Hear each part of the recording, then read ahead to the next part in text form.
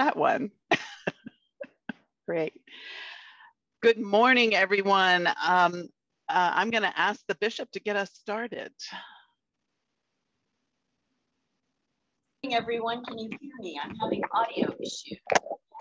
We can hear you. To have all of you.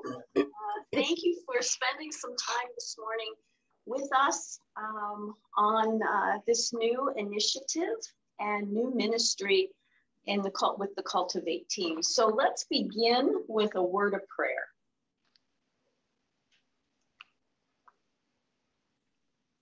Gracious God, give us all open hearts and minds to know that indeed you are in charge. Send your Holy Spirit upon this group as we begin a new opportunity for abundance and grace, and looking to see how we as the church can better be disciples, not fearing what's around us or who might get in our way. Grant us grace and patience, opportunities galore to be able to spread the good news of the gospel of Jesus Christ. We thank you today that we are able to gather together.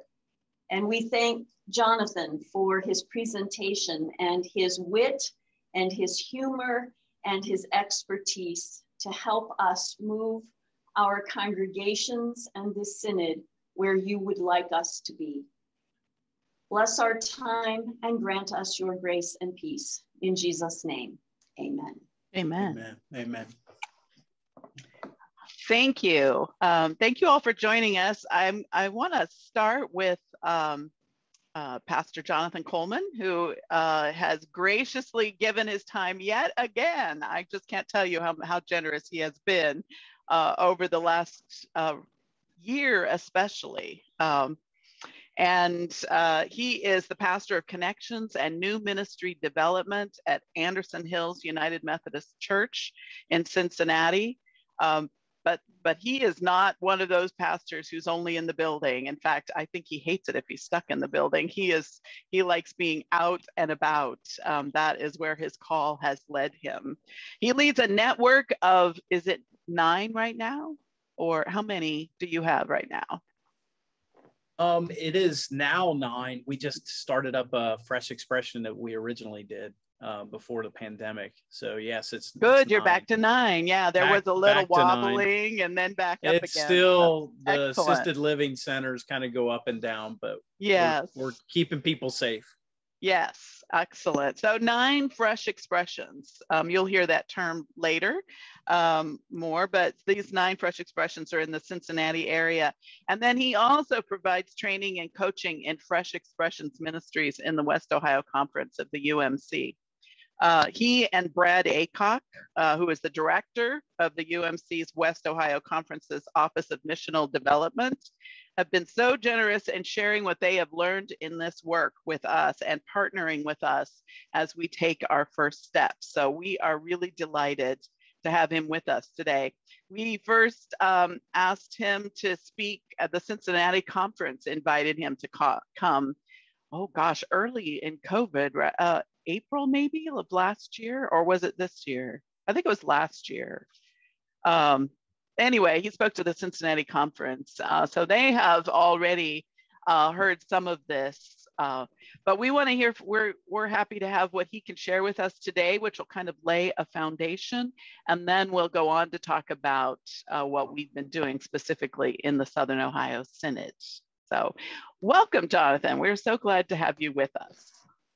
Thank you. I'll go ahead and share my screen now. I appreciate the prayer, Bishop Suzanne and Pastor Katie, for your hospitality and getting my tech all all aligned here. And we'll see if it works now, but I appreciate everything, and it's good to be with you all this morning. I'm going to go ahead and share my screen. Pull up my fresh expression presentation here. And does everybody see that? Yes. Okay. I'm going to go ahead and I'll just talk a little bit about my family. I've been married to my wife, Kim, for 29 years. And she's a kindergarten teacher at Air Elementary over in Anderson Township. We currently live in Amelia. My daughter's at home with us. She's 24 and she graduated from Otterbein University, Westerville there. And she's working from home today, actually. And she just got engaged in June. And then my son is an architecture student at Miami University. So we're really blessed to be able to be together and just kind of explore life in this new reality that we have. I'll tell you a little bit about my background as far as being a United Methodist pastor. I was started out as a youth pastor in '93, and then '95, while I went to seminary, was a student pastor, and then I've had several appointments across West Ohio Conference of the United Methodist Church. And for the past 17 years, I've been back to Cincinnati. I've been tethered here because of my wife's job. And so, so I've been able to be here in Cincinnati and kind of see, what's going on as far as what's happening in the Natty. And for 10 years, I was an Air Force Reserve chaplain as well. So I got a lot of experience just being out in the squadrons and doing ministry outside of the wing chaplain office. I was appointed to Anderson Hills in 2018, and I want to talk a little bit about that appointment. Katie said I'm the pastor of connections. That's the first part of my title. I take care of all the hospitality ministries at Anderson Hills, and then also I oversee our men's ministry at Anderson Hills, and then I'm one of the preaching pastors, and I mostly preach at the contemporary services that we have. The second part of my title has to do with my presentation today as the pastor of new ministry development. And so I have a hybrid type of or type of appointment by the bishop to Anderson Hills. And so, like Katie said, I've been doing 9 fresh expressions. That would be full functioning. And we're actually looking at the possibility of doing 1 in a jail at the Hamilton County Jail. And so we're exploring that right now. I do fresh expressions in breweries, assisted living centers, VFW posts, art studios. And so those are some of the fresh expressions that we currently have. We also have a team of people that go down to the people who take care of the horses and some of the jockeys down at Belterra Park here in Cincinnati. And we're looking at the potential of doing a fresh expression there. Right now we feed people there, and we're looking at adding worship to that. This presentation is really a snapshot of what I'm currently doing. Katie mentioned that I'm a regional trainer for Fresh Expressions United States, and typically this vision day, as what it would be called, would be a full 6-hour time together during the day, which Fresh Expression does around the country. And so I usually stay in the Midwest and help some churches with vision days. So what I've done is I've taken this 6 hours and combined it into probably about 45 minutes, maybe even less. But I think it's important to answer questions at the end, and that usually takes some time. I want to be here and available for you, and then also Katie can also share my information with you because I've assisted other churches to develop fresh expressions. So I'm going to go ahead and begin, and away we go here. So I want to tell you a little story about how I got to what I'm doing, the path, the journey. These are some of the fresh expressions that I currently do with the addition of the assisted living centers at the Glen Senior Assisted Living and Anthology, and then also at the New England Club here in Anderson.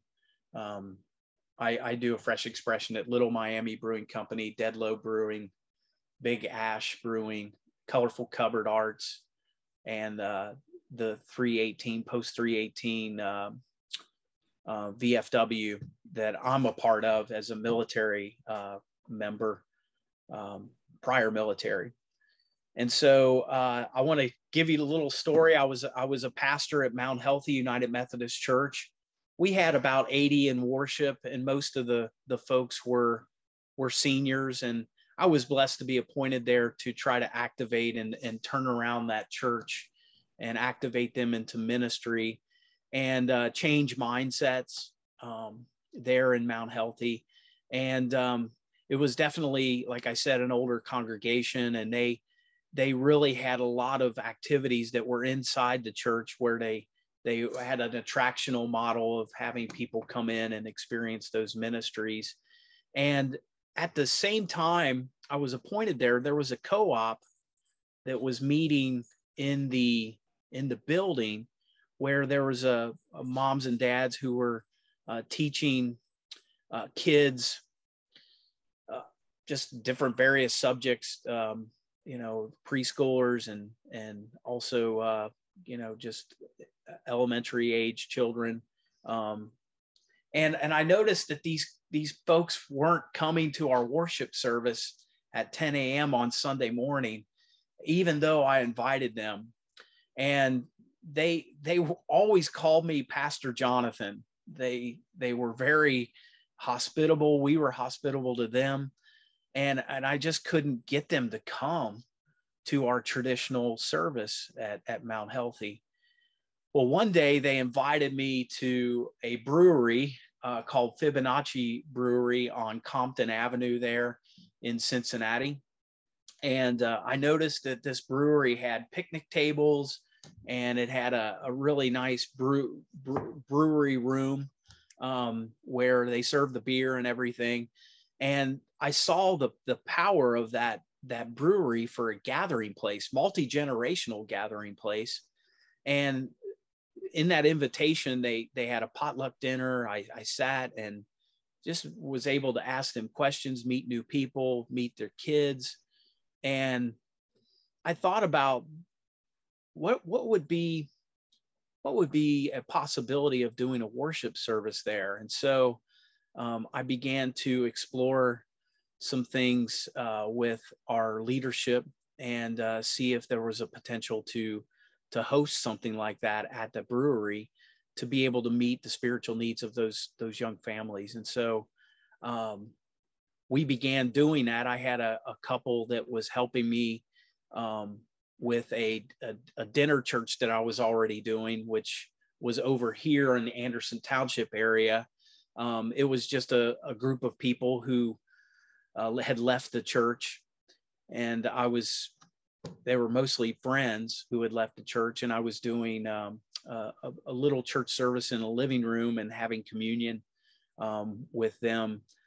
And this couple who did music, I told them about the vision of having a worship service at this Fibonacci brewery.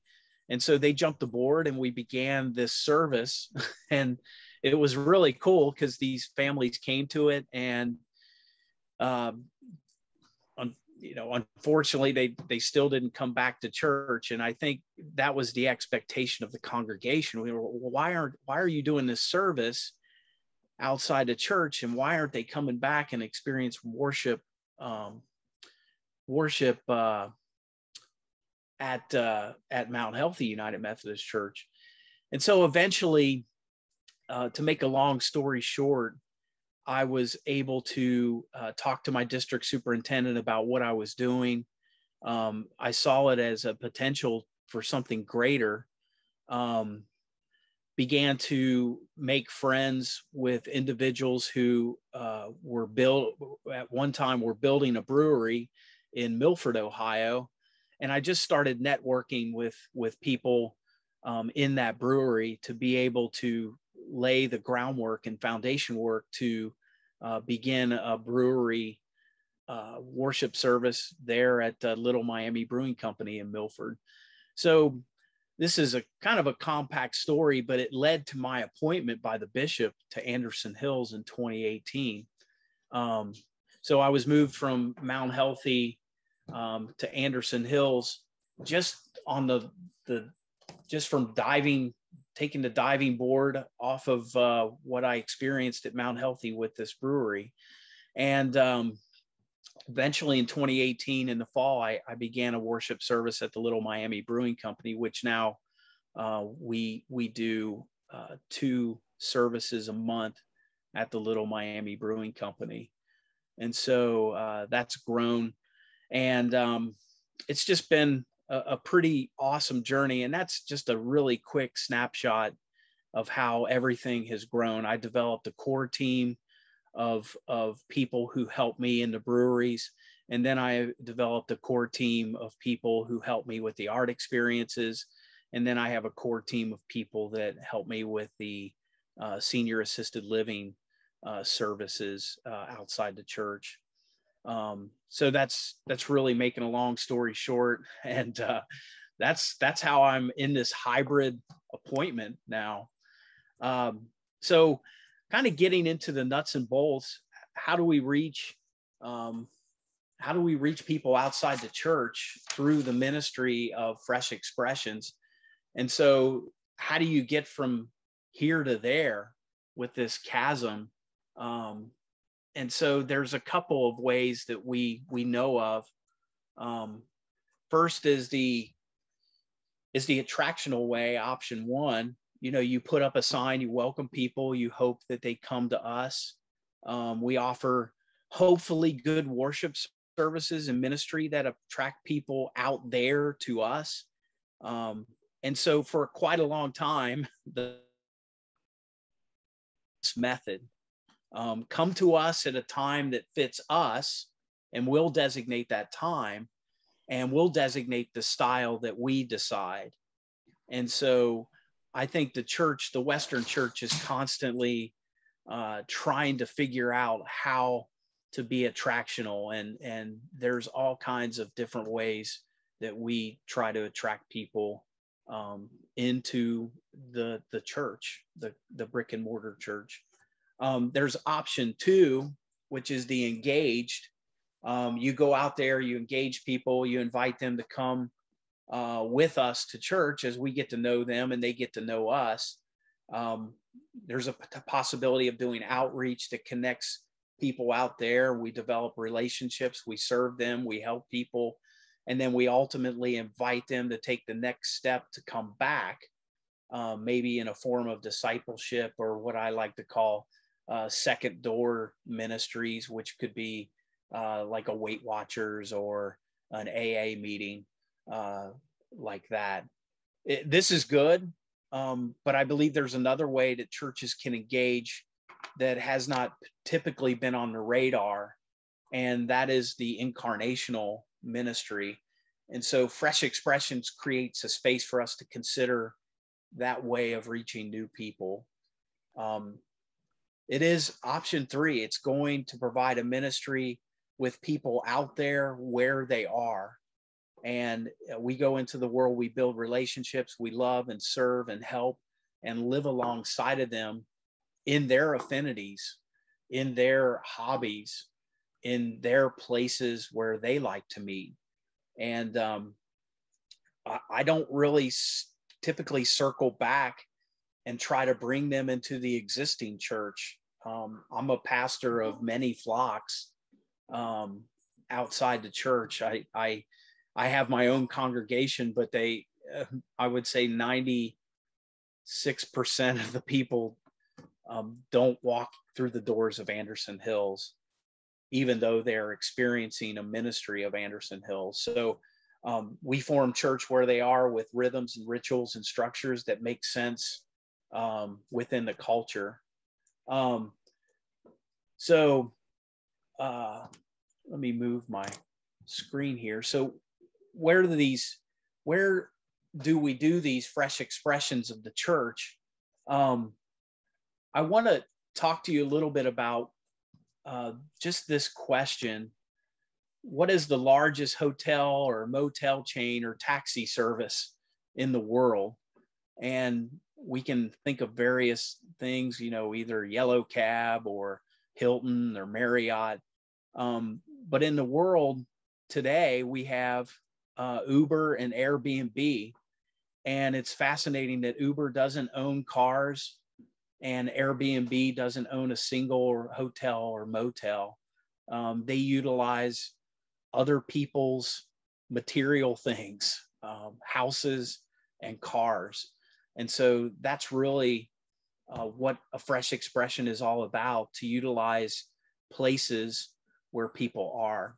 And so again, these are just different places that I do ministry.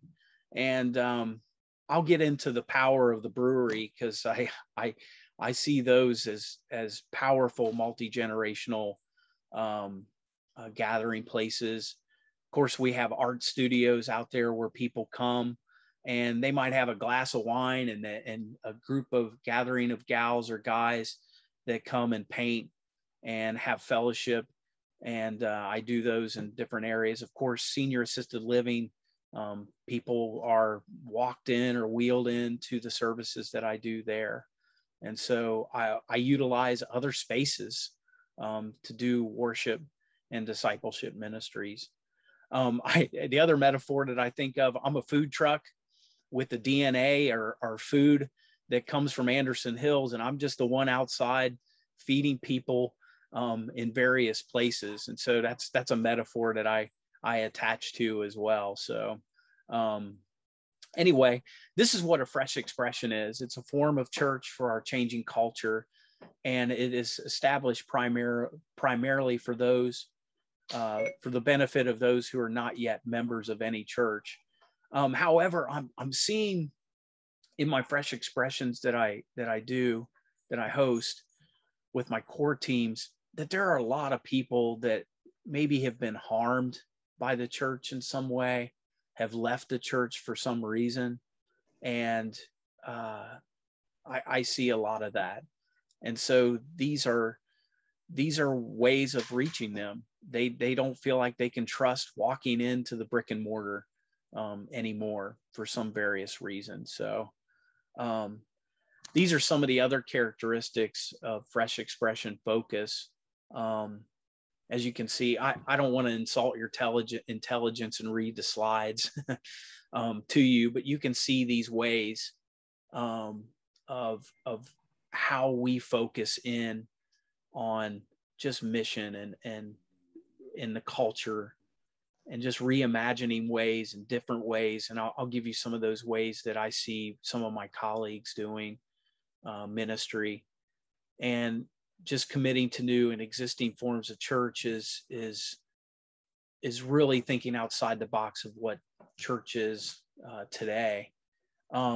Choosing an affinity or genre, coffee shops, Legion posts, breweries, running clubs, quilting clubs, various ways in which people are hosting in some way. I've asked some people to host dinner churches, and if they have kind of an open concept in their home of hosting a dinner church in their house and inviting people who don't have a church home. These are some of the characteristics of fresh expressions. We're attached to Anderson Hills. We try to get our congregation to be invitational of people who don't have a church, friends, relatives, neighbors, associates who don't have a church. And so inviting them to come to breweries, to come to the art studios, and developing a culture of invitation. A lot of times it goes outside our traditional ways of worshiping and traditional ways of doing church. I've had some pretty creative fresh expressions done that includes some music, but maybe some secular music that's involved in the theme. But it's really engaging those who may never walk into that building. A smaller scale. I know a pastor that has 19 different Fresh Expressions that operates in his church. And some of them are just 5 or 6 people who meet together for a brief devotion time. And these are people who don't go to church, but they have a lay person that leads in that devotional time, and then they go on a 5K run. And so that's kind of thinking of some smaller scale ways in which I'm trying to move my camera. Sorry. I can't see that last point there. Tell you what, Katie, let me do something here. There we go. Before you move on, can I let Richard had his hand up for a question. Maybe he could squeeze it in quickly. Okay, sure, Richard. It ended up being on the next slide, but I just read the book about expressions, and I really like that notion of third spaces, and thinking of you spend most of your time at home or at work, but then people often have a third space that they spend time in, and that's where we're looking to find people. Or meet with people. Yeah. Yes. No, I love that term, Richard. Third spaces. Again, I'm sorry, my dog is wanting to go out. Good old Zoom. Those affinities and other places that have to do with where people are gathering, but also hobbies that people have. So no, I love that term, Richard. So these are some of the common elements of Fresh Expression. Our local, the local faith community has the potential to mature into expressions of church that might not even look like our notion of church, outside different various ways in which we practice the various things in our worship services, like a litany or a call to worship, or even the sacrament or hymns or whatever.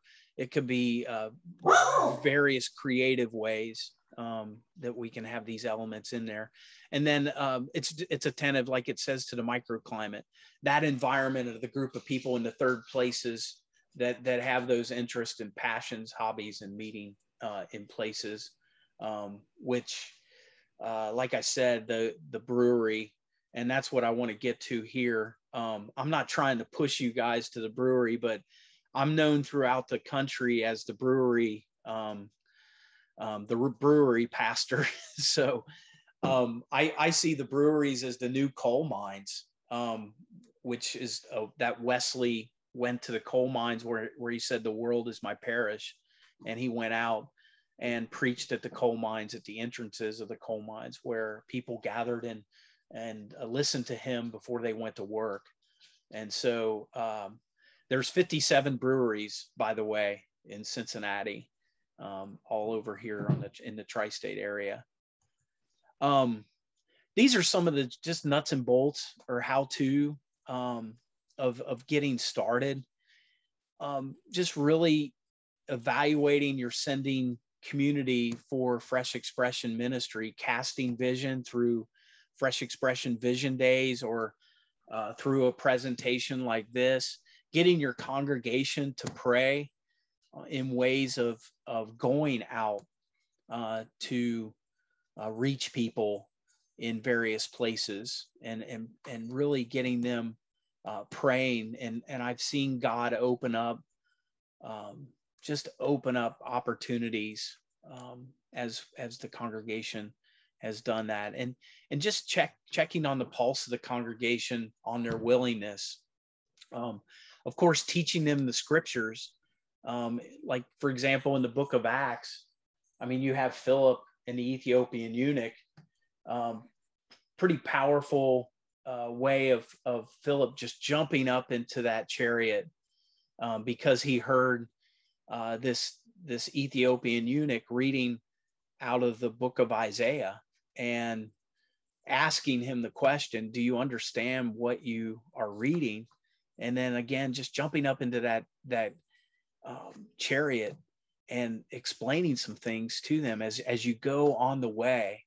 And that's a lot of what Fresh Expressions do. You join people where they're at or where they gather, and you go on the way with them. And what happens in that? The Ethiopian eunuch says, "What's keeping me from being baptized?" And they find a body of water, and he is baptized. I think it's really cool that he asks that question. And so their God stories intersect there in Acts chapter 8. And then Philip is pulled out and taken somewhere else to do ministry outside the brick and mortar. And so the second thing that I do is I constantly communicate to the congregation what's happening.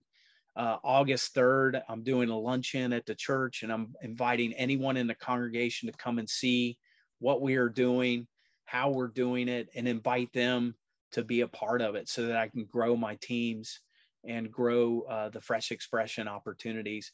My goal is to have just various fresh expressions that I'm not leading, but that they're leading in the congregation. And so that's the thing that I dream of constantly as the pastor of new ministry development. And so the last thing there is raising up pioneers, supporters, and permission givers. And I want to get into that a little bit now. This is normally about an hour and a half presentation at Fresh Expression Vision Days. All three of these are needed in a congregation to be able to initiate a fresh expression. Anyway, I want to just give you examples in Anderson Hills. We have the leadership that are our permission givers. When I first came to Anderson Hills, I told them the vision, and of course, money needed to be raised. My salary, half of it comes from the conference and district, and half of it comes from Anderson Hills. And they bought in, they gave permission, and then they supported it financially. And then I have a core team of supporters that come alongside of me and other pioneers that I've raised up in the church with God's help to be able to help with marketing and music and hospitality and publishing and technical things that we need in those ingredients that we need in fresh expression. So anyway, I want to tell you the story of Laura and Charla and how I came to begin this fresh expression at an art studio. I was doing a presentation in 2019 of how our fresh expressions were going. I did a lesson on what a pioneer is, and I'll give you that in a few minutes.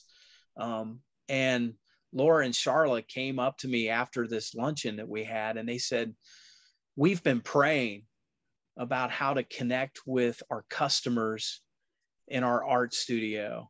And they also paint kitchen cabinets and everything. And they said, "We have the gifts to be able to do a painting. And if you can match it with a biblical theme, and we can do a worship service with music around that theme and get the people to paint the experience," that's what we kind of envision. And we put that together just with the Holy Spirit. That's the only way I can explain it. It was all Holy Spirit led. And we began that. And we have had up to 35 people. And normally there's probably 75% are people that are invited by our congregation, and they bring those friends or relatives to those experiences. And we allow people to come as they are. There really aren't any restrictions. And so we have some gals that always bring their bottle of wine when they paint. I guess they're just used to doing that. I've had a husband bring a 6-pack of Bud Light. And so it's one of those things that just occurs outside the church, and we develop the community. And a lot of them have called me their pastor. And so they come to these experiences. And man, Laura and Charlotte could do more. They really could. I mean, they could lead more but they're kind of tapped out on their time. We could do more, maybe 2 or 3 a month, but right now we only do 1 a month. And so that's just how I discovered some pioneers within my congregation. So you're probably asking, what's a pioneer? A pioneer's Jonathan, right, before we yeah. go on, I know that Pastor Frudenberger and Pastor Kinnunen have questions. Oh, okay. Go ahead. You're on mute. Thank you. This is tangential, but I'm finding that the painting studios, we've actually hooked up with one. They charge like $30 for a session for an hour, hour and a half. Have you cut a deal with this paint place that they're not charging that kind of money? Yes, we currently purchase, I get a grant from our district to purchase just some, what do you call those things? Like the canvases that you paint on, the paint brushes, the tables and chairs. I got a lot of those things pre-COVID. And then we always have about $50 to $70 of hospitality food for people to, we normally take a break during the painting just to let the canvas dry in order to put the second layer. And so the expense of renting or anything it's not there with Laura and Charla, because they just see it as their ministry to these people, and a ministry for Anderson Hills. Thank you. Okay, and my question is the Fresh Expressions group simply trying something that I could equate to in my mind, like a group of people in the community with a faith element as a part of it?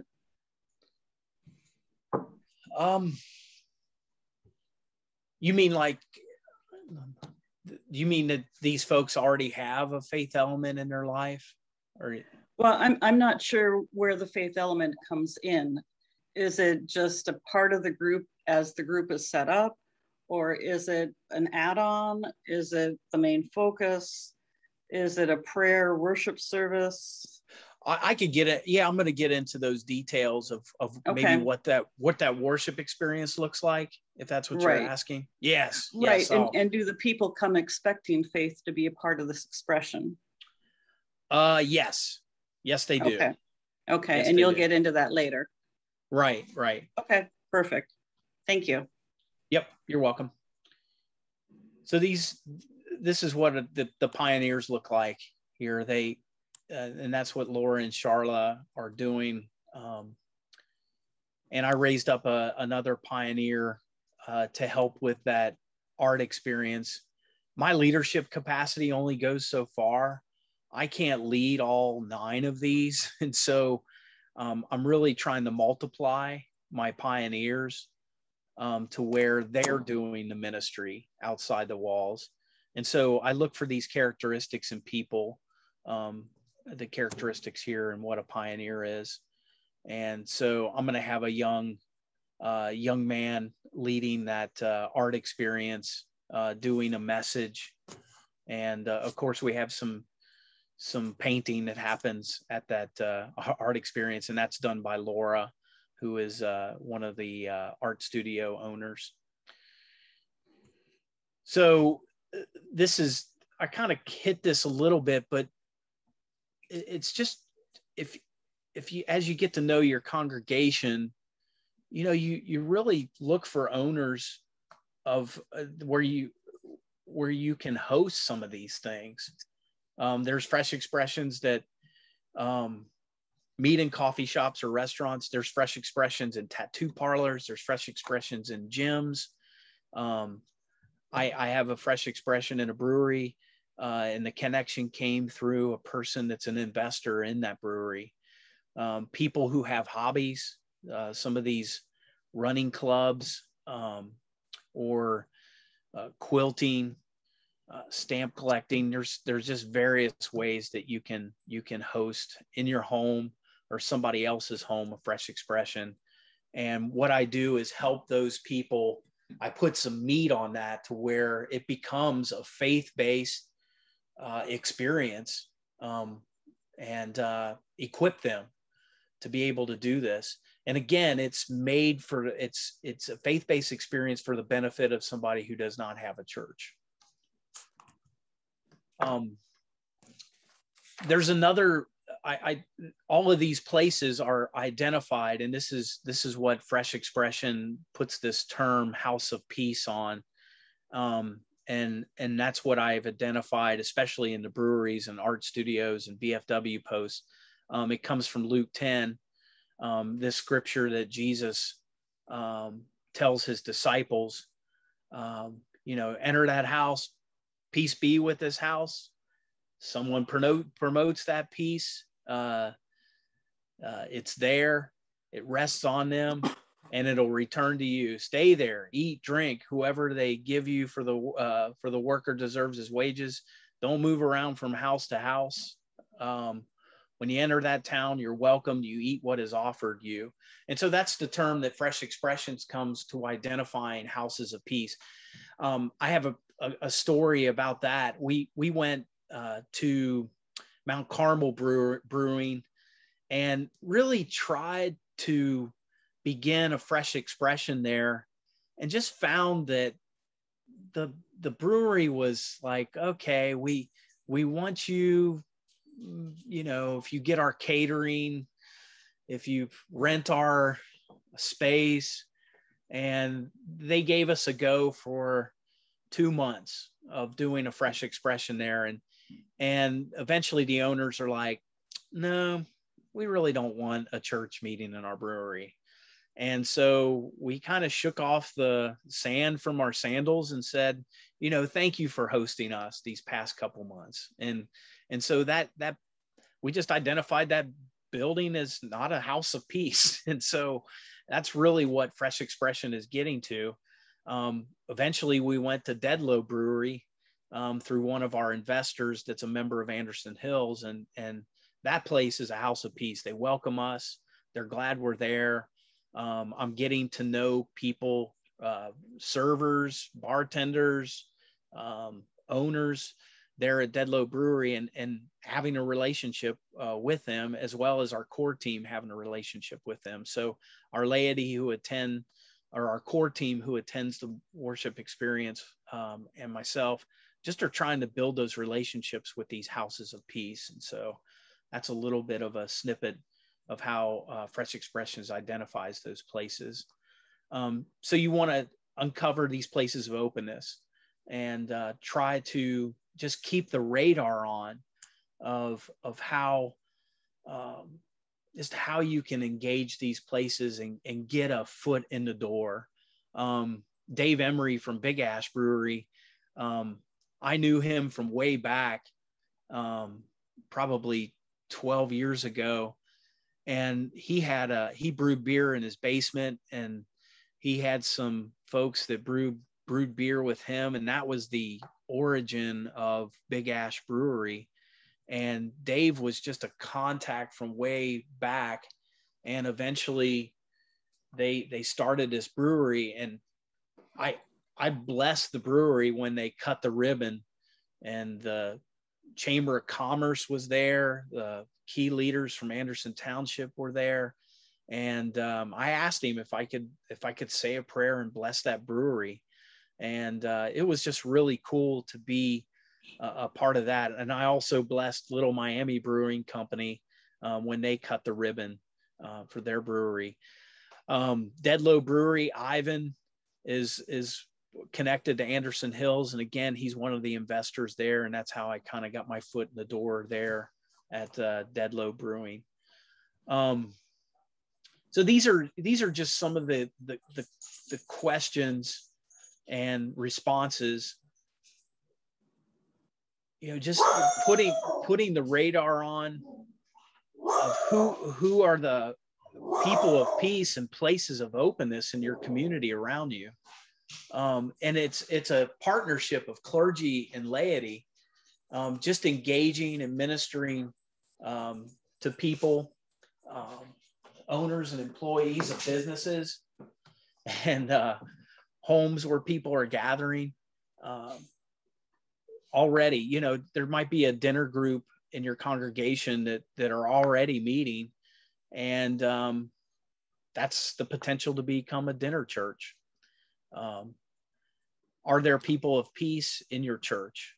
And I always ask the question of folks, and we put it out there at Anderson Hills, how many unchurched people do you know and hang out with? Because I think we can get into our holy huddles, you know, within our congregation to only hang out with other Christians. And I think just getting the mindset of our congregation to explore, you know, just the potential of connecting with unchurched people. So these are just some questions that kind of trailer along with what I just presented there. And this is a fresh expression concept of just who wants to spend time with me, who do I like being around, and this is a good slide to put in front of the congregation, and just asking these questions. And I love question 7. You know, I think everybody wants to belong, and I'm going to get into that with the story of Zacchaeus. You know, I think people want to belong somewhere, and we go to places where those people are hanging out, and we invite them to belong with us, and we want to belong with them, and just open up that community and have them discover that community. I just am so blessed because I have a multitude of not only a flock of people that I shepherd, but also just really good friends. And we actually meet together, and I'm friends with them, and we have a life group together and small group discipleship happening that is spun out of these fresh expressions. And so these are just key questions that we can ask our parishioners. This is what worship looks like. I think it was asked there. This is what we do. This is a half-hour worship service at the Little Miami Brewing Company. So I'll just let you take a look at that. We have it's really cool. At the end of the service, we have a representative from the Little Miami Brewing Company, and they usually come up and say, you know, thank you for being here. We're so glad you're here with us, and stay and hang out. And here's the new beers that we've brewed. Here's the new dishes that we have developed that you can try, some of these foods. And we have a benediction, and then there's always questions to engage people after the worship service, that we hopefully have people staying and engaging those questions to where they see that God's story is intersecting with their story. And it turns into powerful discussions around the table. We do this Little Miami Brewing Company service twice a month at 10:30 a.m. And sometimes I'm leaving at 3 p.m. Because I'm ministering to people, and my core team is ministering to people. We have prayer partners that pray. We have a Faith and Friends on Tap Facebook page that has a prayer room in it, and people can go into that prayer room and share prayers or praises, and that we see prayers and praises and concerns shared almost every day. And so there's an online community that's developed out of this as well. So you can kind of see some of the ways that we are connecting them to prayer, and then also inviting them to serve. We have a community dinner on Thursday nights at our Salem campus, and we invite the folks that attend these services to come and serve a dinner for our community at our Salem campus, 5:30 to 7:15 each Thursday. And we put that out there, and they take us up on the offer. They feel like, even though they're not a part of the church, they feel like they want to serve people. So there's different elements or invitations that we give to folks. We see a lot of people that walk through the doors, again, that are looking for more. They're at a point in their life that they potentially hear about Faith and Friends on Tap, and they just feel like they want to check it out because I think there's a longing in their heart to belong. And Zacchaeus, we see the story, and this is really cool because I think Fresh Expressions is all about this: belong, believe, and behave. In the church, we normally come together because we believe, and we want folks to believe together, and we worship. And that might be something first that's experienced through discipleship, and that discipleship will change behavior. And we normally think about hospitality coming third. But I think Fresh Expressions are all about meeting that need of the belonging first, and then really inviting them to believe. And then eventually through the ministries of discipleship and some of the things that we present, they might say, you know what, I do want to put this past behind me. I do want to put these, just the way in which I'm utilizing my time, and I want to give it to God. And so I think that's a really powerful story, that Zacchaeus is just wants to see Jesus, and he's hanging out in the sycamore tree. He's just trying to get a gaze at him. And Jesus says, hey man, I want to come over to your house. And I think that in itself really changes his longing and belonging. He finds that he belongs to the Lord's ministry because the Lord has invited him to be a part of his life. And so we see that he believes in that story in Luke. And then his behavior changed. He says, hey, right now I'm going to pay back everybody that I've deceived, So we see this story of Zacchaeus. And again, this is ministry of Jesus outside the church. Anyway, that's the atmosphere that we try to create at our Fresh Expressions. And so also I remind my core team about the role of the Holy Spirit, that we're constantly looking for the new places, and the church, just constantly keeping it before them, the missionary spirit of the Holy Spirit. So I think there's always the sending that happens through the ministry of the Holy Spirit, and just inviting the congregation to be a part of that, to be sent.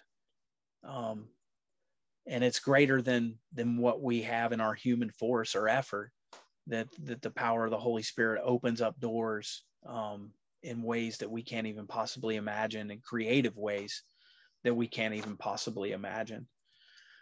Here's the impact on Anderson Hills. I have pre-COVID numbers, and then I have, trying to get back on our feet of course we got this variant now. And so I'll just let you take a look at these numbers. In 2019, we had 43 Fresh Expressions experiences, which is, averaging, 7, 8 a month. Let's see. Yeah, so far in 2021, we've had 41 Fresh Expressions.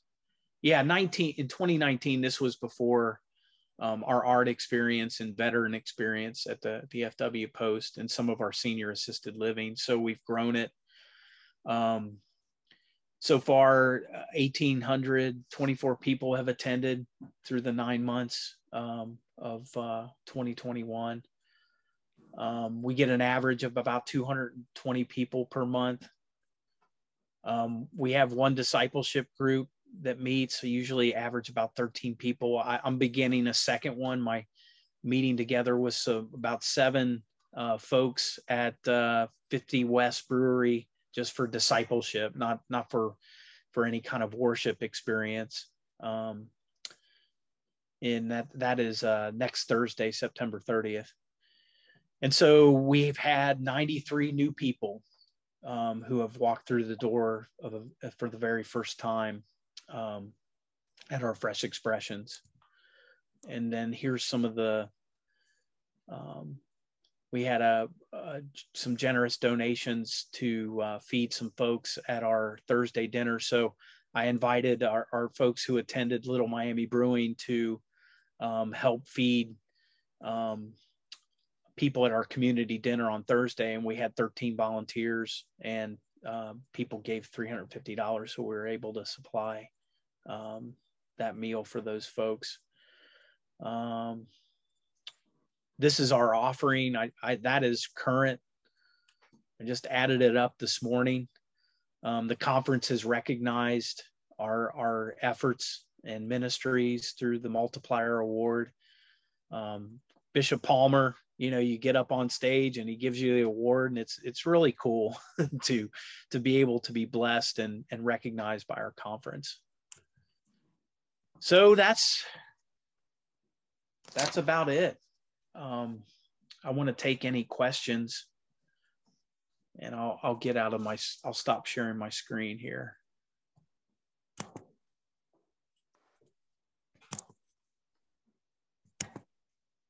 There we go.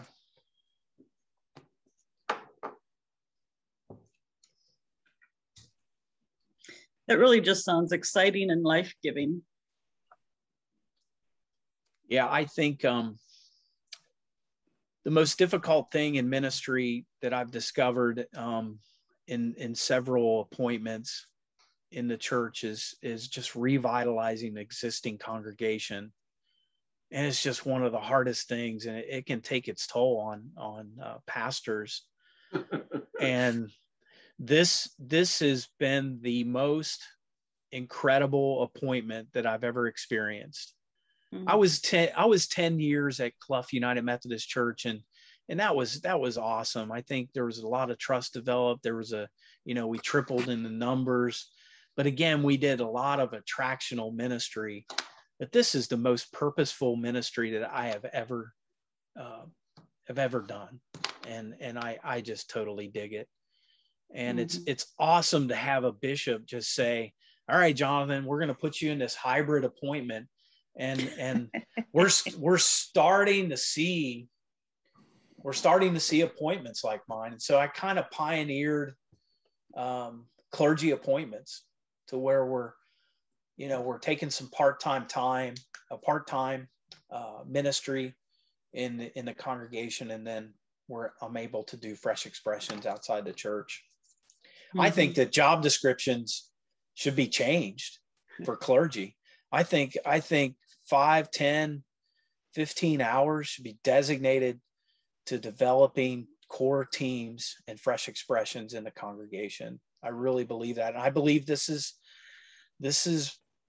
the new way of doing ministry that's going to transform the ministries of the Christian church. I really believe that, because people just aren't coming into the brick and mortar. Right. And there's so many reasons. And right. I hear those reasons, and there's a lot of heartbreak there. Yeah. And I find myself having a compassion for the heartbreak. Absolutely. And however that's occurred, and seeking ways to meet the person in who they are. And oftentimes they'll say in conversation to me, "You're a pastor," which mm-hmm. I kind of get thrilled with that how, we met as people coming to know the pastoral relationship. And I have also found that people are wanting to dive deep in conversation. And I love those kinds of conversations. So I don't know, I must foster it, because more often than not, people say, "Whoa, we dove deep in this one." And that thrills me, because to me, that's the heart-to-heart conversation. And I think COVID has really called us to that soul searching mishmash of, you know, where am I and how do I fit into the world, and who is it that I serve, and people are searching for that. But because of hurts in various entities, they find camaraderie in places like breweries and paint clubs and things like that. And as we know, when the hands are busy, the mouth speaks, which is usually fed by the heart. Mm-hmm. Yes. Yeah, I have a lot of conversations after our fresh expressions with people, and the thing that I hear is that they feel like it's a safe place. They feel like there's no judgment. They feel like they belong. And we're not trying to get them to believe, but I think the first thing is belonging. People want to belong, and that's the atmosphere that we try to create. And we give them invitation to take that tiny step to move toward faith, but it's not going to be forced on them. It really is all about how they see God's story intersecting with their story. And I use that slogan a lot, and ask that a lot. Our last fresh expression, if you're on Facebook, you can go to the Faith and Friends on Tap experience and like it, and then you can see our past worship services. This past one, Saturday, I wasn't there, but our laity ran it, and one of the ladies that has come, and she doesn't go to Anderson Hills. She's not connected to Anderson Hills, but she got up and shared what God's doing in her life right now, and shared her journey through breast cancer. And then we had a lay person go ahead and do a devotional right after her message, and people interacted with that. And again, I asked her, and she said yes. And she said, I had to put aside that spirit of fear and do that. And one of the things I think, as far as going back to the clergy, we all have things that we're involved in. How I got into breweries is I enjoy beer, and I enjoy various kinds of beers. And you Lutherans I know the Lutheran Church. And I have friends that, I've made friends with people who have built these breweries. And then also I took 5 years of art. And then I'm a prior military. I'm doing ministry inside the VFWs. And so you kind of see the affinities that are developed through what my story, my story has come to be. And so you all out there have affinities, you have interests, you have hobbies, and your laity do. And it's just really presenting a lot of what, just what you've seen today before them, just to see what they can do to develop a fresh expression. And really, it should be lay driven. I think the pastor is more of the equipper. And like I said, I hope that we can have multitudes of fresh expressions that I'm giving guidance to. There was a church, Milford United Methodist Church, Trinity United Methodist Church in Milford. There was a lady that began a fresh expression in her apartment building, and they would just cook spaghetti and meat in her apartment. And she had several single moms and come to this fresh expressions, and they ate together. And she said, will you just send me some of your sermons? And all I had to do was cut and paste and pop her some of the sermons. And then eventually she asked her pastor to send a summary of the sermon. And so, she just would read or take some ideas out of there and then share her own personal interaction with with that sermon. I think we are equippers. Pastors are the equippers. Now we might get some of these off of the ground, but I think the lay folks are the ones that are, these lay pioneers are the ones that do the ministry. Jonathan, I have a question. Do things like those life passages come up? Have you been asked to do weddings or funerals and, Christmas is Easter? Absolutely. What do people want to do at those times? Absolutely.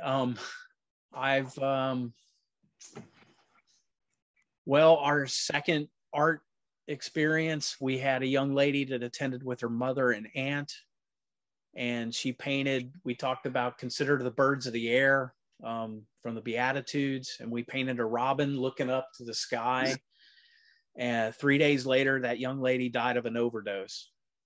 And their only faith connection was to those two ladies that own that art studio. And they said, could you please get a hold of Pastor Jonathan?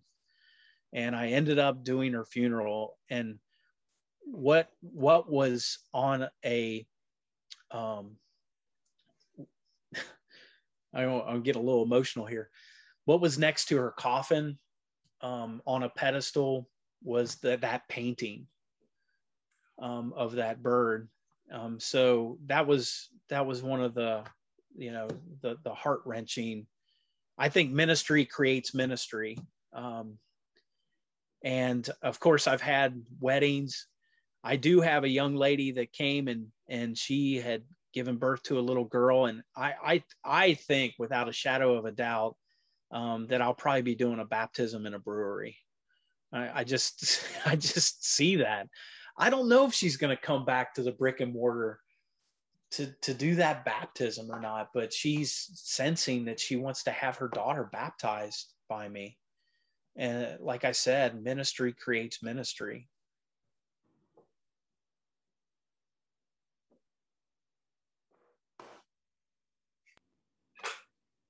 We recently had, well, not recently, but the past 2 summers, the congregations that I serve are both in Southeast Ohio, very impoverished Appalachian communities. And the problem with COVID and those kinds of things are that the broadband in our area is also very, very challenged. We just don't have the strength. We've tried to do Zoom meetings. They're very hard to do.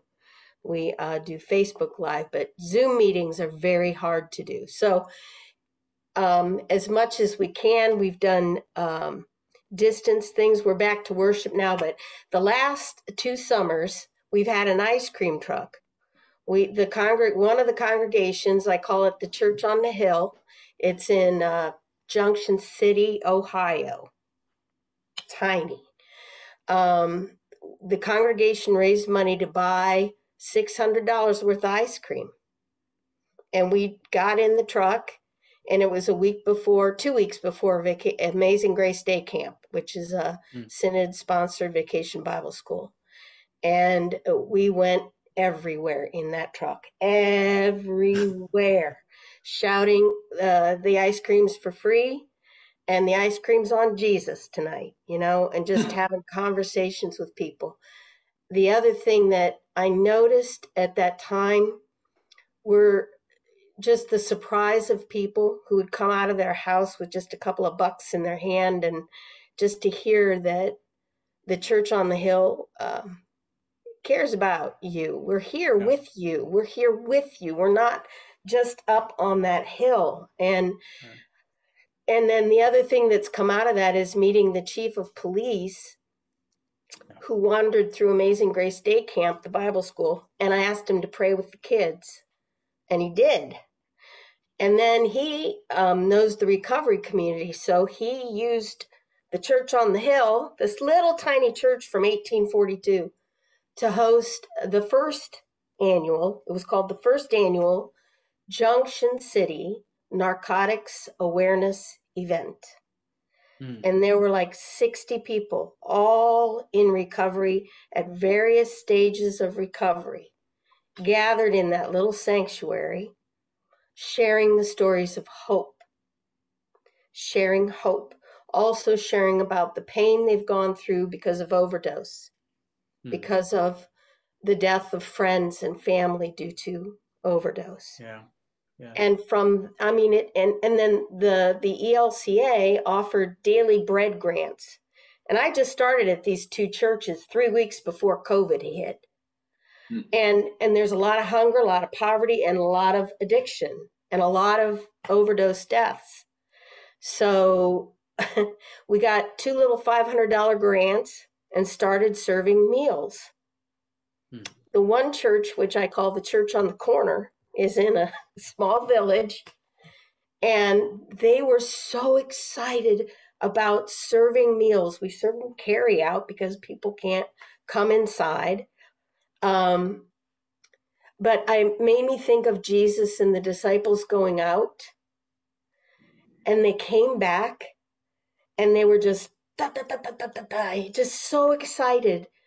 And the pioneers, God bless those pioneers. I'm seeing them appear. And you can tell they just kind of levitate through the room. They're so excited about ministry.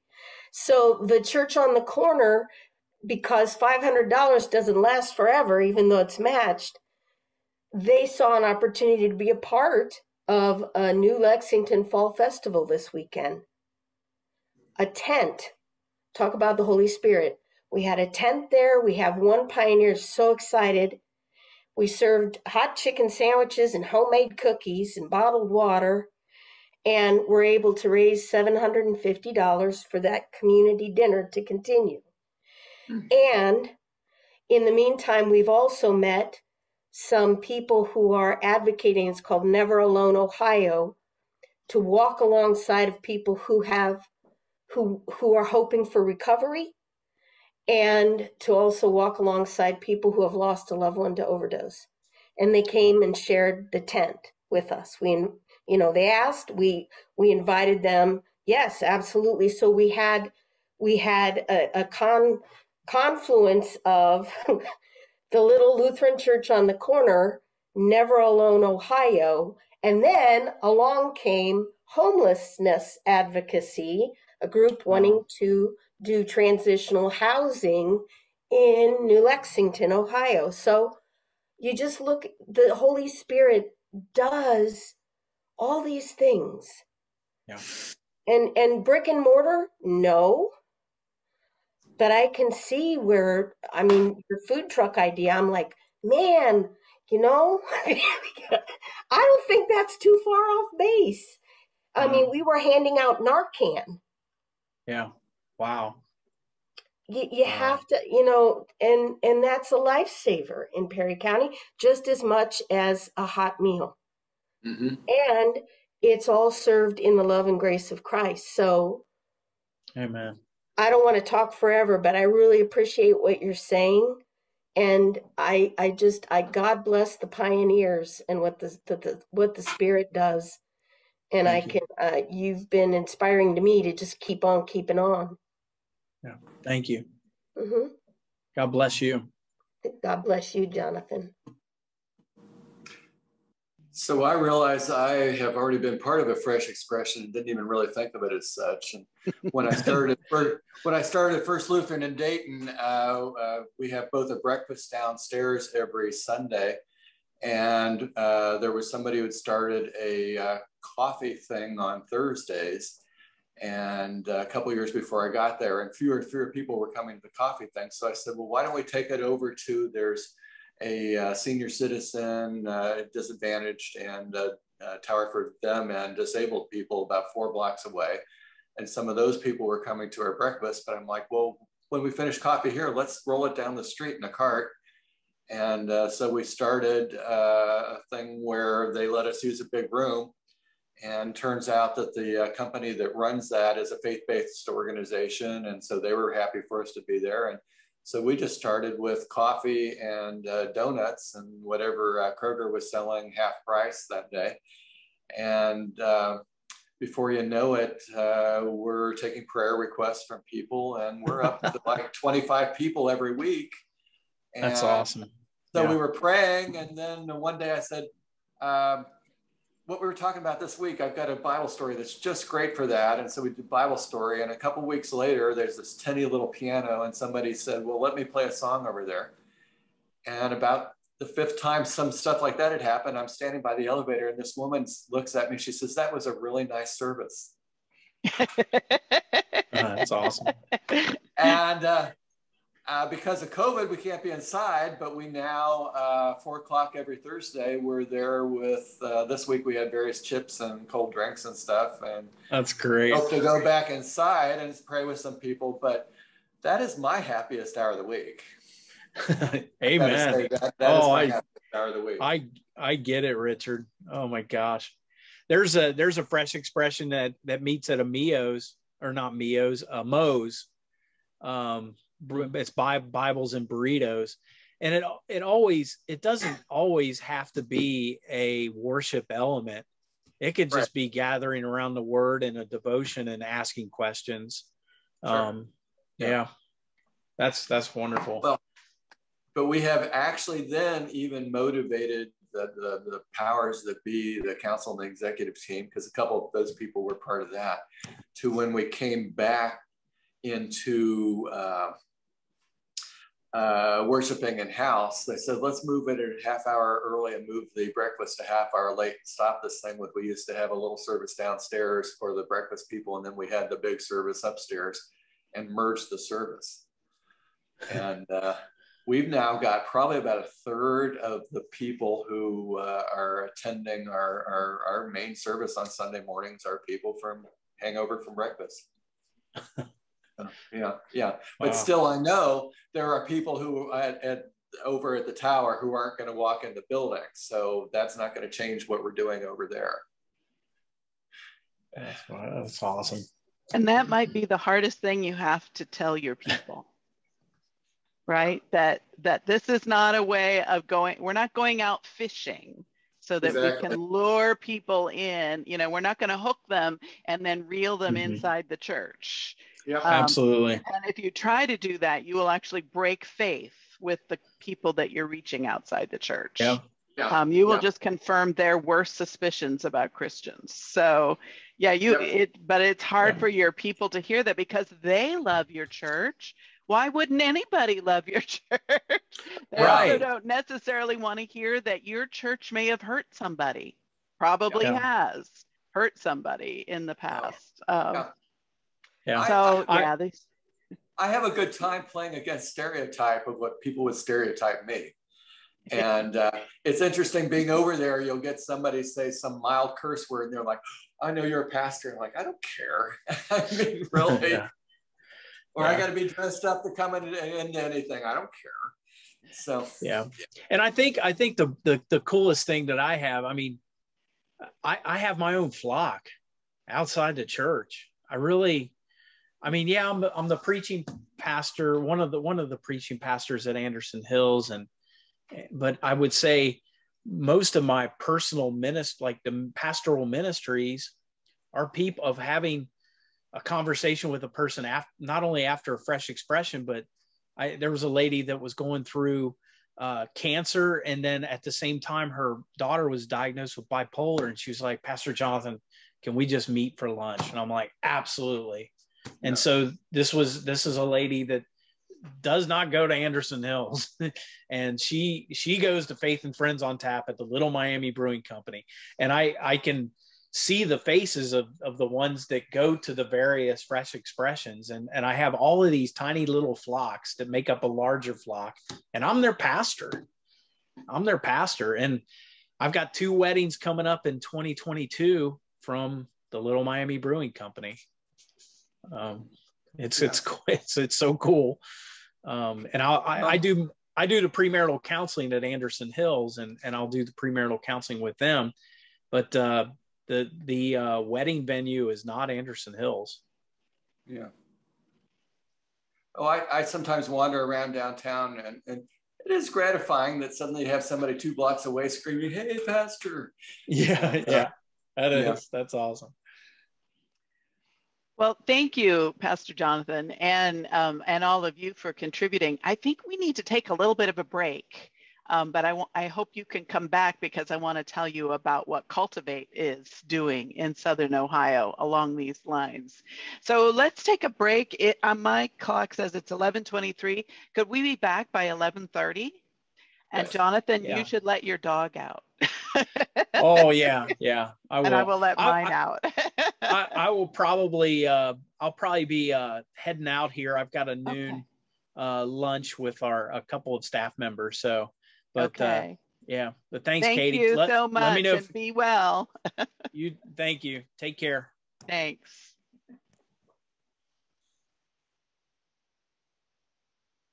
Okay, I hope you guys are coming back.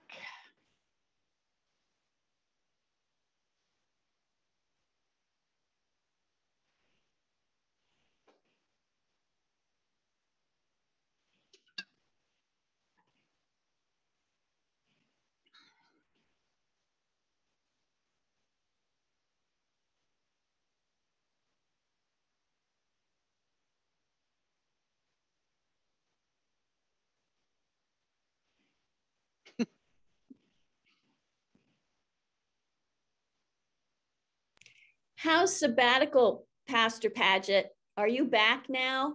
No, I'm just getting ready to start. I start the October 1st. Okay. All right. Yeah. So, and then I'll be back the week before Christmas. Okay. So, yeah. Look at that smile on your face. I'm ready. I got a lot to do between now and then, though. I keep like processing my to-do list of everything I have to like make sure happens before I go. But, Sure. Oh, good. Good. But yeah, looking forward to some time to just be still. Yes. Not running a million miles an hour. Yes. Yeah. Good. Yeah. Okay, I'm going to go ahead and get started, and I'm going to share my screen with you. Actually, what I'm going to do is stop my video first, because when I am trying to be on and sharing my screen, nope, this is what I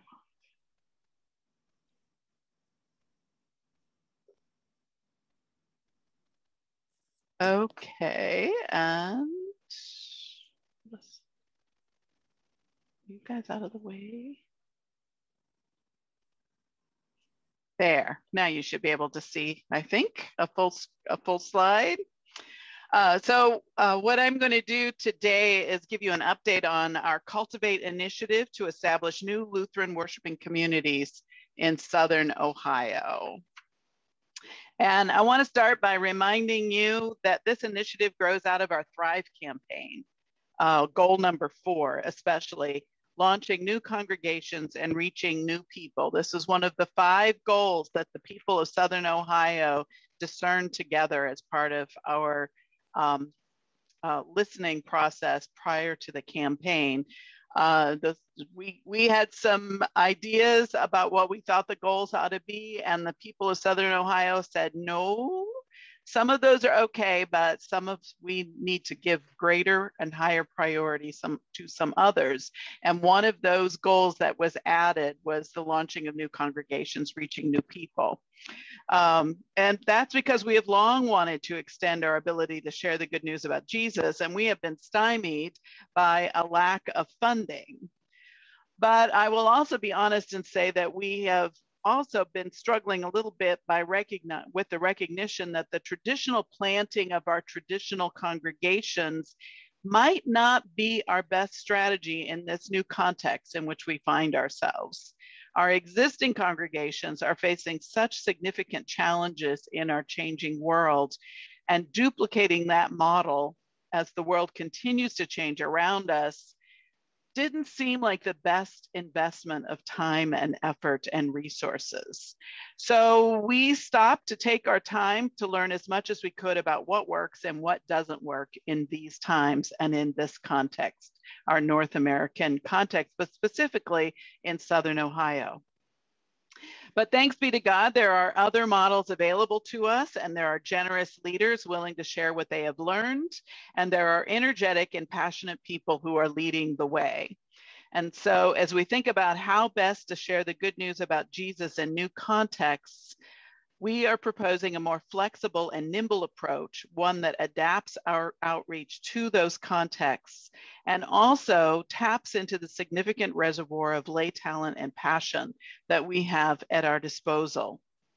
So what we are imagining is the establishing of small worshiping communities under the leadership of active and committed disciples with the support of local pastors. Some of these communities will be birthed out of existing congregations and may well contribute to the revitalization of our existing congregations, because we've seen that happen. Others may be regional projects that are supported by congregations in a particular area, and others may be standalone projects. Some of these may really take off and become larger congregations that look a lot like our existing congregations, but many of them may not. Some may have long lives. Others may serve their communities only for a season. As long as they are drawing people into relationship with Jesus and growing them as disciples, we believe they will be serving God's purpose.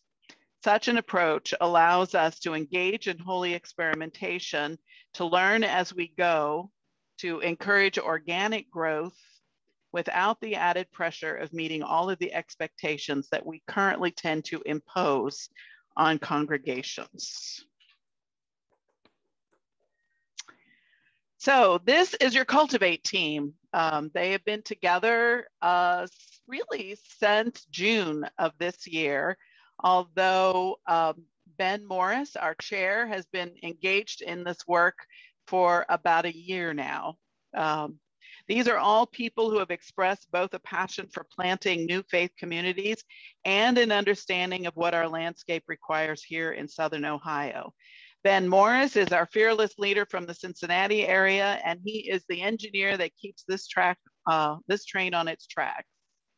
Right behind him is JT Burcham, who comes to us, another layperson, coming to us from Lutheran Saints in Ministry in Fairborn, with a heart for ministry to people in the heartland. Pastor Richard Freudenberger is a mission developer and pastor in the Dayton area with a strong commitment to urban ministry. And Pastor Alice Connor serves in our campus ministry at the University of Cincinnati. All of these people are think outside the box people, and all of them have extensive experience working outside our traditional congregations, engaging with non-Lutherans.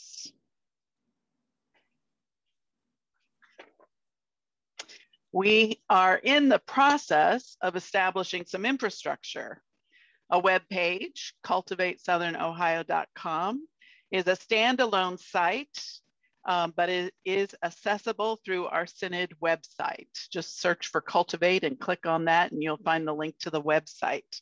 But we designed this standalone site to be accessible to people outside our church, as well as inside our church.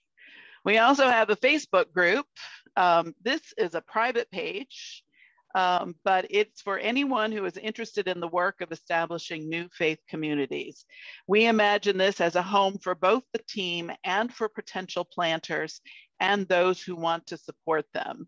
This is right now the place where we exchange thoughts, ideas, resources, articles about emerging churches, emerging congregations, emerging communities.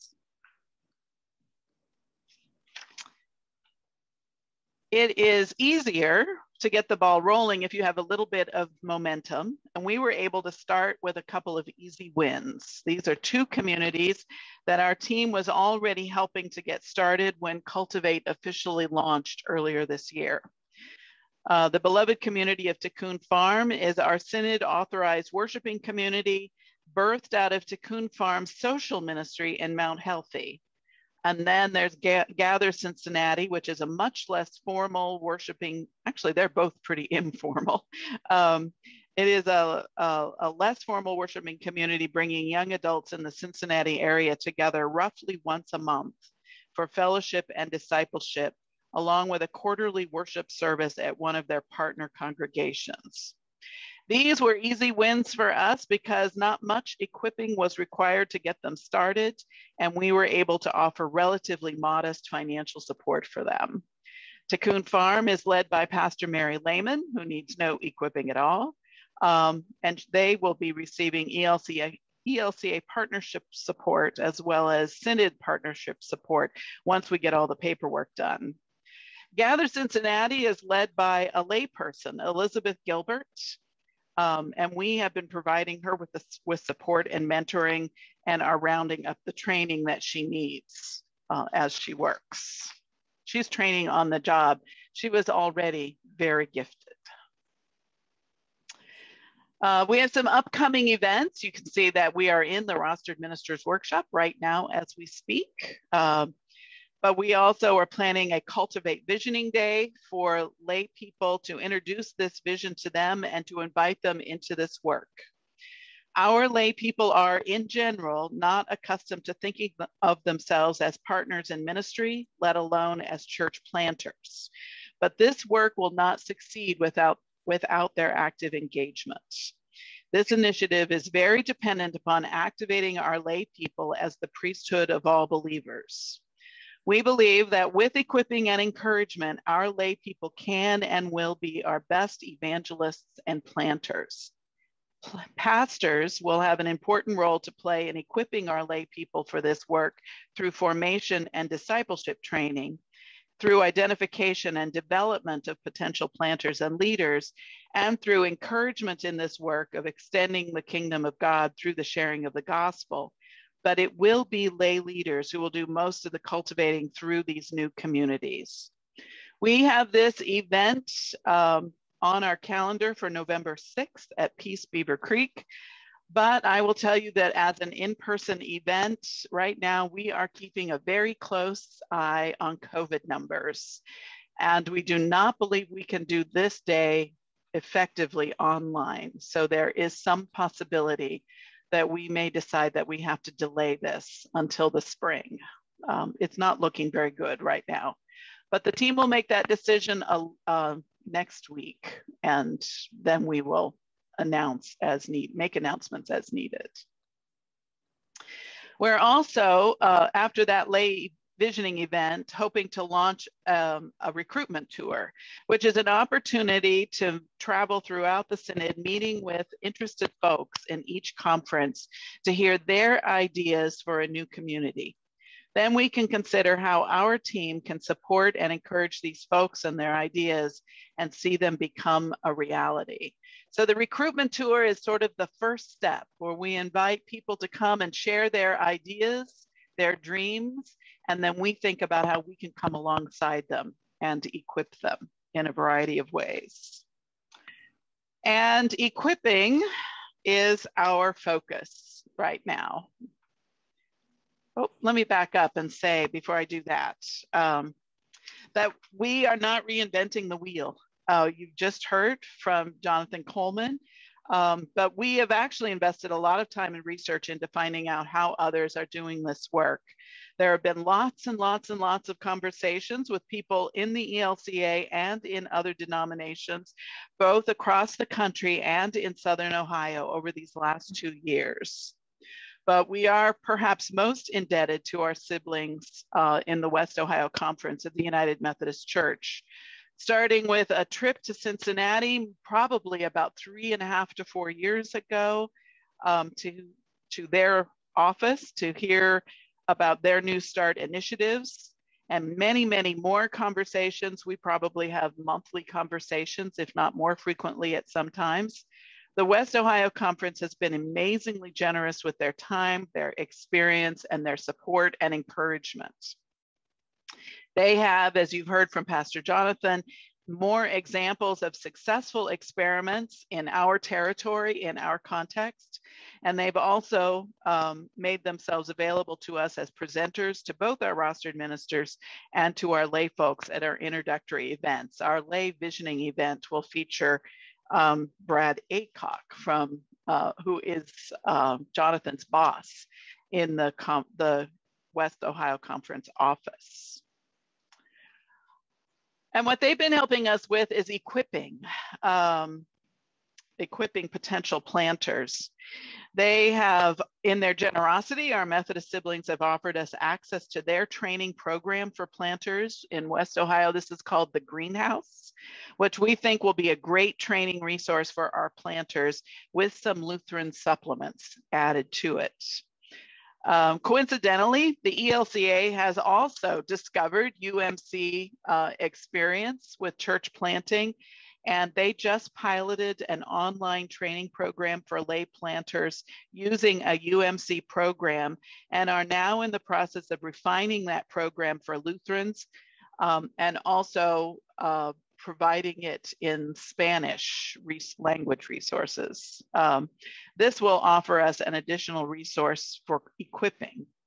The ELCA also offers annual training and equipping for mission developers, which would be appropriate additional support, but we don't believe it would be should be our only resource. And then finally, Southern Ohio has been developing resources as well that we hope to make use of. Our new Lay Leadership Academy and our newly revitalized Lay School of Theology, which is now known as LOFT, Living Our Faith Together. We hope through those two programs to be able to offer individual planters additional equipping on an as-needed basis.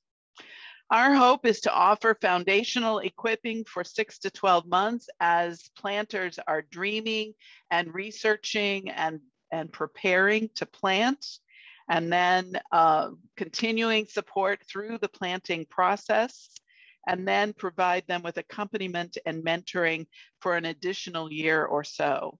This accompaniment would be a requirement for Synod funding. And so as we move forward, this effort is going to need resources, financial resources, and funding is going to depend upon our Synod priorities and the availability of those funds. Some funds are going to be needed for recruiting and equipping planters, as well as supporting the team in its work. But the primary expenditure that we imagine will be to provide seed money to encourage new communities as they are getting started. Some projects we imagine will be quite small. As you could hear Pastor Jonathan, many of his started out as very small projects. Others may be more ambitious. And so we imagine that grant awards will vary according to the size of the project. Grant applications will be assessed as to the needs of the project, evidence of support from ministry partners, because none of these projects will be able to make it on just Synod's funding. They're going to need support from other partners.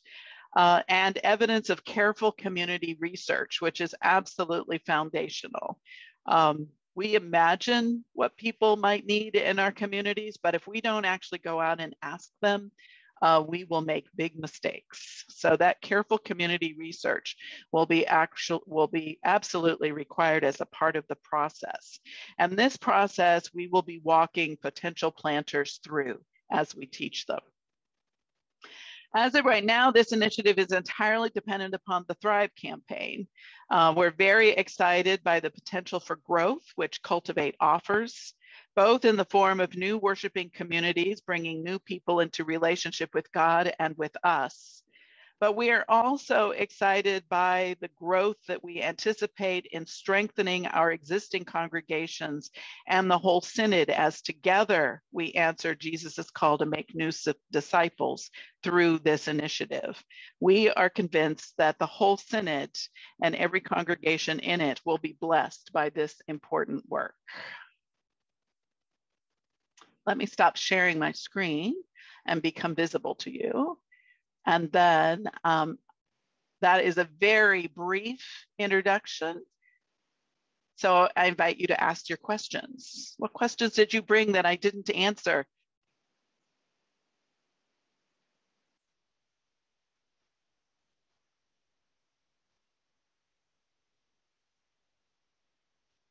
Comments?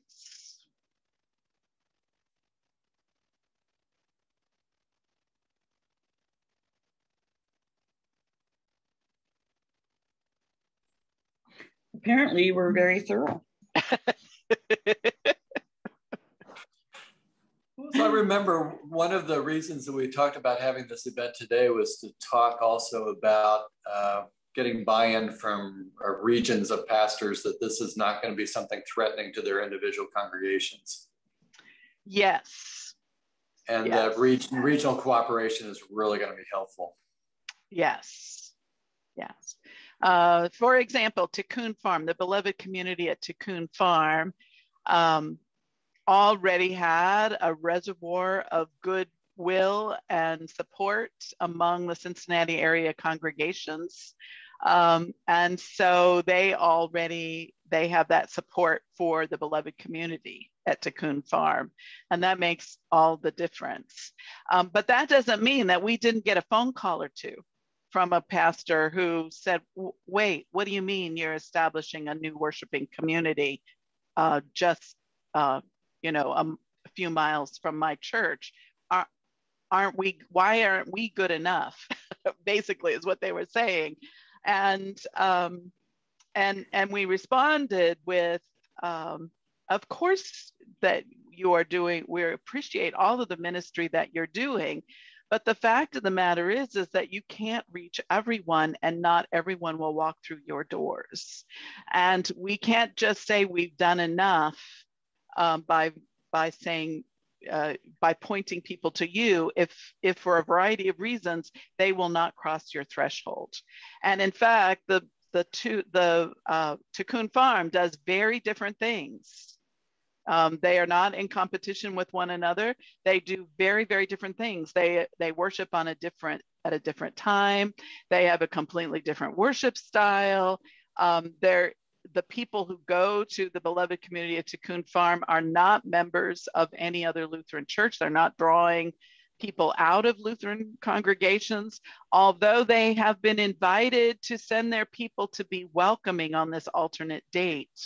So they can see what's happening there and realize how very different it is.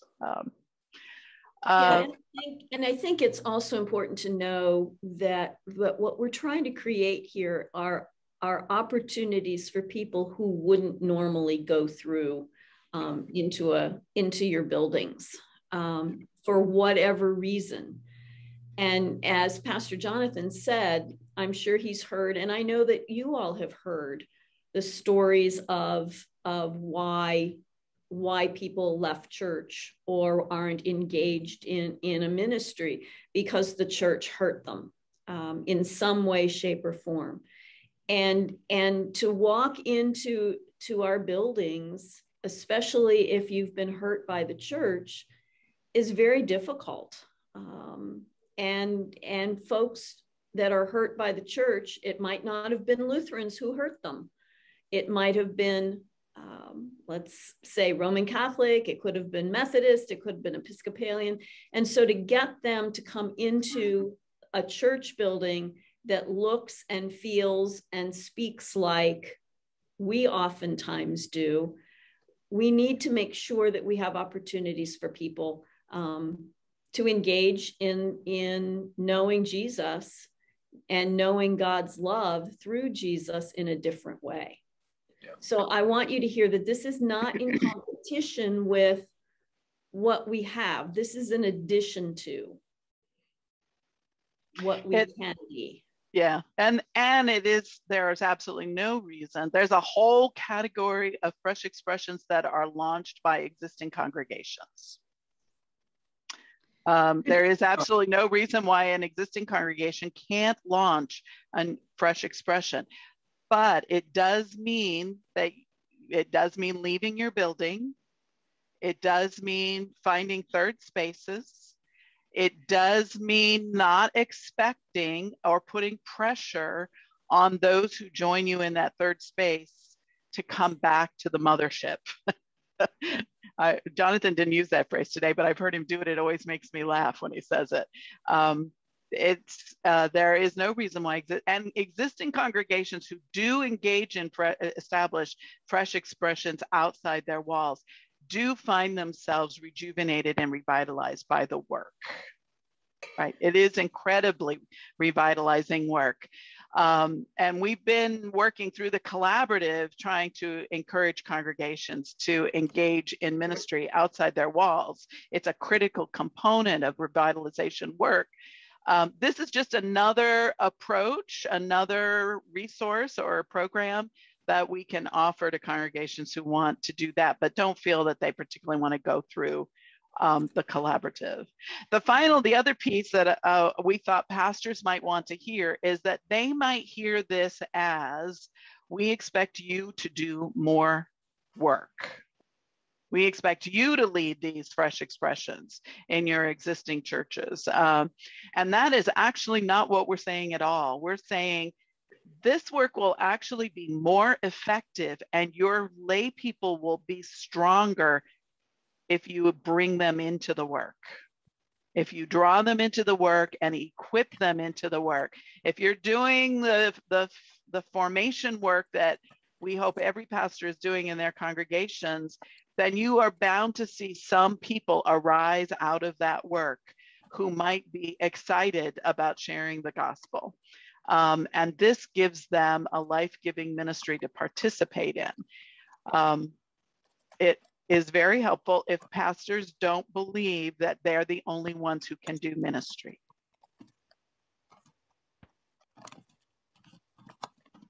I don't think.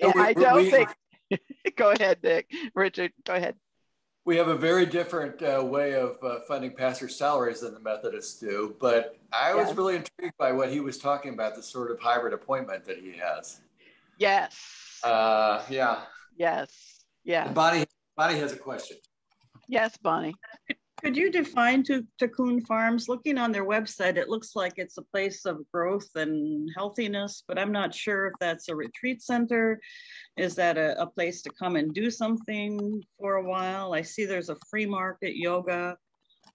Yes, Cocoon Farm began as a social service ministry that offers support to their local community in food, feeding ministries, through job training, apprenticeship, a variety of those kinds of resources. They have it's on a farm. They do some farming. That's creation care is another important aspect of their identity and the work that they do. So they feel a sense of call to restoring the earth and community in a variety of ways. So they started out as a social service ministry, and they've been going, I think almost 10 years in that work. And that was how they became known. It's a standalone ministry. It's not an ELCA ministry, although they have applied for and received ELCA grants, like, for instance, food ministry grants. One of the first mental health ministry grants went to Cocoon Farm when they opened up those grants for the work that they do. But over the last we started talking with them about it when I first started, asking if they had thought about also including a worship aspect. They do retreats, and they often have a tiny little worship component as part of their service days. But we asked if they were interested in expanding that a little bit further, and they weren't quite ready for that. But starting about a year ago, they started to say, so this seems like the next logical step for us, that health and wholeness, which is our calling, and restoration also has that worship contributes to that as well. And we would like to offer a worshiping community here in this place, a worship opportunity for those who wouldn't walk through the doors of a church. And so it is more of it has a mindfulness, contemplative aspect to it. For instance, they have had a drumming circle for a long time. They bring the drumming circle into the worship and start with a drumming circle. So the person who walks in from a traditional Lutheran congregation will look at this and go, wait. But all of the essential Lutheran components are there. So they started in the early summer. And they are, I think, at a once a month worship service on a Wednesday night. And then as they grow organically, they will probably multiply the number of services they have per month, but it'll probably still be on Wednesday. And they also offer a regular service opportunity. I think it's on the first Saturday of the month.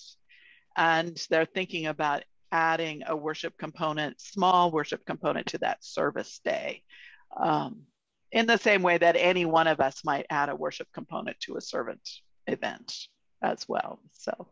So the beloved community is the name of Tikkun Farm, is the name of the worshiping community, which is hosted at Tikkun Farm. And right now, I believe they just have a page on their website. At some point in the future, they may move to their standalone website. So Dan Jacob and I recently had a conversation. We were talking about different kinds of worship, and he points out that when you're thinking about that there are a lot of Lutherans in our synod who have experienced a different kind of worship at our camps. Yes. Try to put that together, because I think a lot of people found that very meaningful. So different things can be done, and we can get our minds out of, even though I love high church, we can get our minds out of the only way to do things. Right. Yeah, there are a lot of people for whom the best day at a lot of pastors. Remember who had the best worship day at seminary was often the camp day, right? When somebody would say, we're going to do it, we're going to do camp worship, and everybody would be, yay! We love, so many of our pastors came out of that camping experience. Yes, and in fact, I have been in conversation with Lomo for probably about 3 or 4 years, off and on. COVID, they faced other challenges, but they are actively exploring at Lomo how they can offer the opportunity for a worshiping community or 2 or 3 at the camps. So there's that possibility. Allie Maisie was their programming director, but she's not there anymore. But she contacted my house to ask, not me, she wanted my husband to come and do some programming and worship in environmental history with an environmental focus in maybe perhaps with birds, but not necessarily restricted to that, as he's pretty wide ranging in his interests. So here how that affinity, right? We're talking about affinities that can be used to draw people together and then offer them an opportunity to worship and praise God and connect that part of their life to their spirituality too, which kind of brings us back full circle to where we started this morning when we were talking about breaking down the walls between the ways we categorize our lives and allowing God and the Holy Spirit to flow through all of them and helping people see the connections, how God is working through their passions and interests and friendships and families and all of those things that bind human beings together and make our lives richer. God makes even more rich when God is allowed a chance to get into our pigeonholes and do God's will. And I think that's what Pastor Santiago put in the chat. So yeah, thanks for that. There'll be more resources. There will be other opportunities. It's real. I'm really excited about this ministry and this kickoff, because I think that, as Pastor Kerrigan said, we've got lay people who think that because they're lay people that they shouldn't have ideas and shouldn't be doing ministry. And one of our focuses for the coming year is how are we equipping our people to be disciples, so that their gifts are used. These new ministries don't have to be started by us. And I'm saying all of us because we're all ordained ministers of word and sacrament. We need to get back, as Pastor Kerrigan has been telling us all, to be the priesthood of all believers and really embrace that. You all are busy. So let others who have a passion for a ministry and go, hey, okay, let's experiment. I'm going to be talking with my outside the box team about holy experiments. And it's okay if they try. Give them that permission to try and to succeed and to try and to tweak it and not see it as a failure. Anything you can learn from is a gain, right? So it's about having a learning spirit. So years ago, I developed this question that I would ask councils, congregational councils. I would say, are you gatekeepers or permission givers? And it made them think about the ways in which they led the congregation, the ways in which they might be stifling creativity and ministry if they were engaged in gatekeeping. But permission giving is a whole different way of looking at how you deal with people who might have ideas. The same thing is true of pastors, right? Pastors can be either, this is a gross simplification, but they can be either gatekeepers. I'm the pastor here. I'm the one who does ministry. Nobody else knows as much as nobody else. These people didn't go to seminary. I went to seminary. I know. So they tend to think of themselves as the experts who should need to be in charge. Or they can be permission givers and say, wow, that is a really awesome idea. How can I equip you for this call that God is putting before you? Because if someone is interested in an idea, they're experiencing a sense of call. Not all ideas are good ideas, but there are ways in which you can sort of talk with people about things. A permission-giving spirit is what I would like most to see in our pastors as we move forward in this initiative, that they encourage their lay people to start thinking of themselves as ministers. Thank them for the ministry they already do and encourage them to think about the ministry they could be doing out in the world, making disciples for Jesus. And yes, indeed, Pastor Kinnunen, with the ski patrol, you began that fresh expression. Good. Several years ago. But I'm thinking that Emmanuel's, the folks who decided to have serve meals to the community, they extended their service to a second week a month, and they deliver to all of the people in the neighborhood who have needs or desires to be fed. There's another book I'd like to recommend. It's called Growing Young. Can I lay my hands on it? It's a green book. I think probably every pastor ought to be reading this book and thinking about, they talk about handing over the keys. And they insist that the key to growing our congregations younger, which every congregation says it wants, right? They want more young people in the congregation. That they insist that the key to doing this is handing over the keys, not retaining in the tight clenched hands of the pastor and the elder leadership the keys to the congregation and its ministries, but handing over the keys as people are ready for them to do ministry. The presumption being that people will be ready when they are equipped. So I lift that up as a book that you might be interesting to your lay people, and then they will learn some great habits of thinking that will lead them into this kind of work. And what time is it? It is 12:09. You guys have been so patient. If you don't have an additional question. No. All right. Thank you so much. Share the good news All with right. your colleagues. Thanks. Thank you. Bye-bye, Bye-bye. everyone.